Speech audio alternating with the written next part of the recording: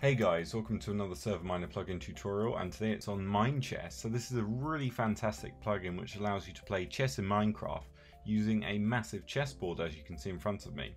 So what we're going to do is show you the commands by doing /chess and then help, and that's going to show you how to create a chessboard. So first of all, we need to set a main lobby by doing /chess, set main lobby. This is where you're going to have the signs to your different games. Once we've done that, we can go ahead and create a new chessboard by doing /chess, create, and then let's call it ServerMiner, for example. Once we've done this, we can build it somewhere. So make sure you're in an open space, such as in the sky, and do /chess, build, and then ServerMiner. And here it is. So if we look down here, I made two earlier, in fact, and I was a bit stupid and made it in the islands. So make sure you're away from everything. And finally, we need to set the spawn by doing /chess, set spawn, ServerMiner. Once we've done that, we can enable it by doing /chess, enable ServerMiner, and then we are pretty much done. All we need to do now is go back to the main lobby and we can set the sign. If you want to check your stats, you can do /chess stats and someone's username. This is my other account. He played me earlier and actually beat me. So if we put a sign down, do /chess, on the top line, square brackets, ServerMiner on the second line, that's going to create a nice looking sign. So if I teleport my other account here, right click, we are going to jump into the game. So obviously you need 2 people for chess. And if we wait for my other account to join, it's going to start in 10 seconds. There is a nice scoreboard on the right that's counting down and showing our points. And you can obviously customize that in the config file. Now we will get a tool to select and move, but it is my other account's turn. So all he needs to do is left click one of his blocks, so a pawn for example, and then he can right click somewhere where he wants to put it. So it follows all of the chess rules, so how many blocks and which direction they can move.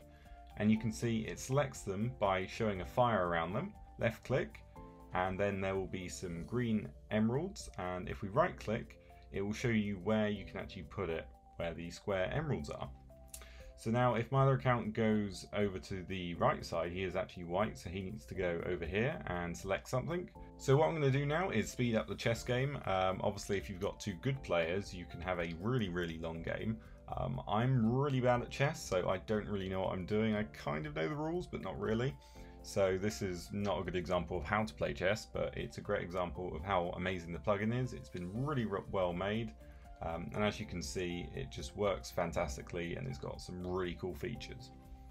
So this is how it works, and this is how you would set it up in-game. Obviously you could build around it and make a really cool stadium, which would be pretty cool. But let's go ahead and hop over to the config file now and see what we can change in there. So here we are in the SMPicnic control panel, and as you can see there are 4 different files.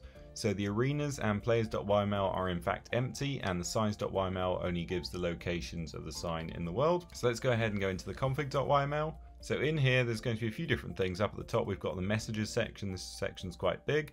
So we've got the prefix up here, which you could change if you wanted to. Scroll down a bit and then we have all the different pieces, so you could change the format codes for those if you wanted to. And then we've got how the scoreboard will look down here, so you could put your server name in here and just jazz it up a little if you wanted to. Then we've got the different statuses and how they look. We have the sign format, so you could change that, change the colors if you wanted. Scroll down, we've got the main lobby where it is, so it's in the world. There's the X, Y, and Z coordinates. So next we have the config section. So we've got the starting cooldown, we've got the ending cooldown, and we've got the maximum time for an arena. Do you want to have holograms enabled for pieces? Obviously you need holographic displays if you have that. And then we have the command whitelist, so which commands can you use while in game. Then we have some various sounds that are played when certain things happen, and then how many points do you get for capturing or going over different pieces. Then we have the rewards, so at the end you will get a message and $100, although you could change it to giving diamonds or giving more money, whatever you wanted.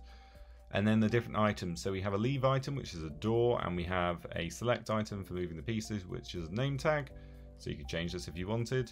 And then how long is each turn, so each player has 1 minute for them to move their pieces, and then it will go to the other player. So that is everything in the config file. Pretty straightforward, but it is a really fantastic plugin. If we head over to the spigot page, you can see it's updated to the latest version of Minecraft. There are some really cool images here and really awesome bits of information, but overall it is fantastic. So if you want to download it, hop over to the Spigot page. It is free. Just hit the download now button and you'll be away.